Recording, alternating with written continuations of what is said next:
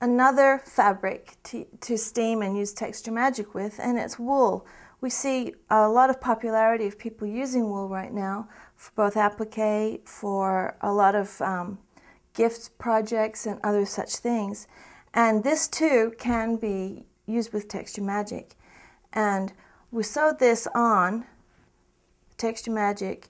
I didn't trim it because I wanted you to see the actual Texture Magic on the back and on the front. I sewed it from the front, and I used a variegated cotton with the wool. You can use anything. There's no reason why you couldn't use metallic or anything else. But I wanted to show it before I steam it so that you can get a feel for how the 1-inch change of the King Tut. Of the King Tut right here, which I was using, the King Tut. It's also nice having the heavy thread like King Tut because it really shows up in the wool. It doesn't get down in the fibers and disappear. You have to also, the thicker the fabric, the thicker the thread that should be used if you want to see your stitching. If you don't want to see your stitching, then you will use a fine thread. But this, I'm trying to get a double effect of having decorative stitching, decorative thread, and then a thick wool, and then we'll see what happens. So we're going to steam it now. This is what's so nice about this little steamer. You plug it in, and boy, that didn't take long at all to get hot steam in there.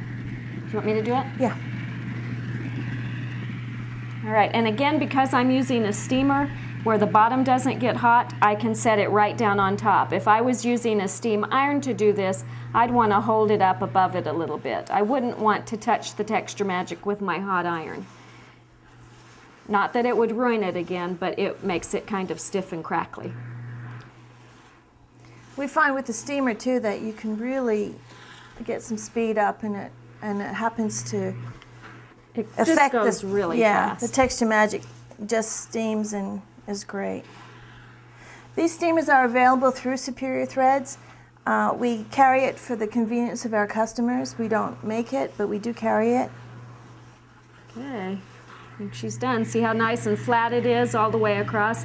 Again, because it shrinks evenly in every direction, when you're done, you've got a flat piece of fabric. But look at this side. Wow. Isn't that cool how that textured with the decorative serpentine stitch? Yes.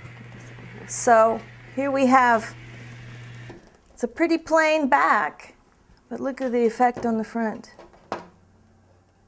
Then you can take this, cut it up, and then go ahead and use it in Santa's beard or anywhere else that you'd want this kind of effect for wool. And that's wool.